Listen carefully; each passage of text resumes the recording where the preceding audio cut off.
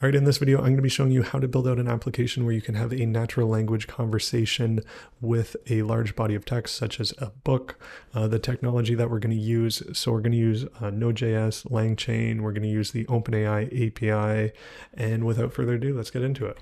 So the first thing that I'm going to do is I'm going to be using this book, The Creative Act by Rick Rubin. And part of the reason why I wanted to use this book is because it's recently released. So just in the past several months here. And just to demonstrate this, so if I go over to ChatGPT and reference their newest model or any model for that sake, and if I ask a question about this book, you'll see that ChatGPT doesn't have any information on this because it was trained on data prior to 2021. So what I did, the first thing that I did is I had an EPUB version of the book, and I simply converted that EPUB to text. So I just used one of these online conversion tools. I'm sure there'd be a way you could do it within a Node itself, but I found this just easy enough. Just drag, drop, download. And then once I had that, I put the text file of the text version of the book within my directory here. And then the next thing that I'm going to have you do is go over to the OpenAI website. We're going to grab an API key. So if you don't have an account, super simple. You don't need a credit card to initially sign up. You also get some credits off the bat without needing to tie in a credit card or anything. So if you're just trying this out, you can go that route and get some free credits to try this out. And then once we have that, we're going to copy our API key from here. We're going to go into our .env. I'm not going to pull it up here, but just put it in OpenAI underscore API underscore key equals, and then paste in your key. And then once we have that, we're going to initialize a couple things. So I'll just copy this for a second. So you're going to want to run npm init -y, just like that, and run that. So I've already done that. I'm not going to actually run that. Now, once you've initialized it, you're going to install a few packages here. Oop, scroll down here. So we're going to install npm-i. This is the vector library. We're going to install a LangChain and .env. So this is a dependency for LangChain when we're using this. So once you have those installed, we'll head over to our index.js. So just initialize an index.js if you don't already have one. And then we're going to be running through these instructions here. So one thing to note, I'll also delete this, but this is what we're going to be doing in this tutorial. So we're going to be saving a vector version locally. We're not going to be using Pinecone or any database in this. I just want to keep it simple and straight to the point, but I also want to add that added feature where you're not continually querying and embedding potentially large documents. So we'll just sort of quality of life thing, cache a local version of it with what we're about to do here.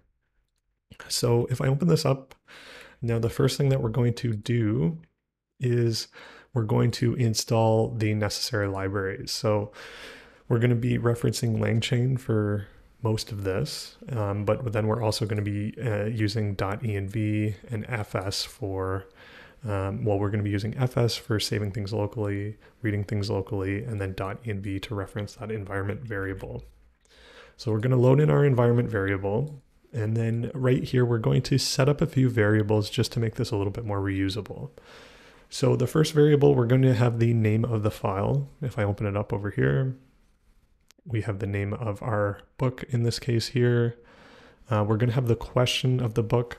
So the question I derived just from looking at the first few pages here in sort of the chapters list. There's a chapter called The Opposite is True ? And I'm going to be sort of making a question, without actually going to the book, seeing what it says based on that. So based on the text file name, we're going to be using that to reference the actual text file itself, but we're also going to be using this as the variable to create the vector store index. And so what that will look like once it runs will be this. You have a few JSON files and then this .index file here. So I'll just delete this because we're going to run through this just in a second. So the first thing that we're going to do is we're going to set up an asynchronous function, and I just called it run with embeddings. We could probably name it something a bit more appropriate, but as they say, you know, naming's one of the harder things in programming. So once we have that, we're just going to set a new instance and initialize the OpenAI model. I'm not going to be passing in any arguments here. So different people have different access, like 3 or 4, depending on what you have requested or what's just available to you from the API. Then from there, we're going to set a variable for our vector store. And before doing anything, we're going to check if the vector store path exists. So that folder that I just deleted, we're going to check if it exists, if it already exists, so it doesn't have to run the embeddings each time. So to save you on hitting that endpoint and being charged repeatedly, especially for big documents. So if it exists, we're just going to say, okay, it exists, and then we're going to load that into our vector store variable here. So from there, we're going to go into our separate condition. So this will run the first time if it doesn't exist. We're going to read our text file. Once we've read it, we're going to establish this function where we break up our document into chunks of 1,000. And the reason why we want to do that is because the embeddings endpoint on OpenAI only can handle a certain number of characters or tokens with each request. So once we have that, we're actually going to split our text into little chunks. And then from there, we're actually going to create the new vector store and reach out to the OpenAI embeddings endpoint. Then once that's awaited and returned, we're going to save that to our path like we had seen above. And then from there, we're going to use this retrieval QA chain.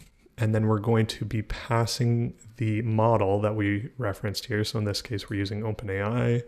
And then we're going to also be passing our vector store. So from there, we're going to pass in our question that we established up here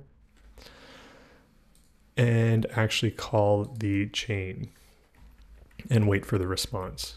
So we'll simply, in this example, just log out the response, but we could also, you know, send this response back through an API or however you want to set this up.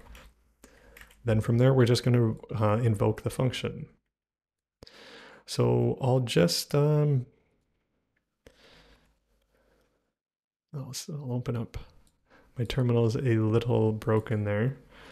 I'll open up a new terminal, just clear this, and I'm just going to run the file.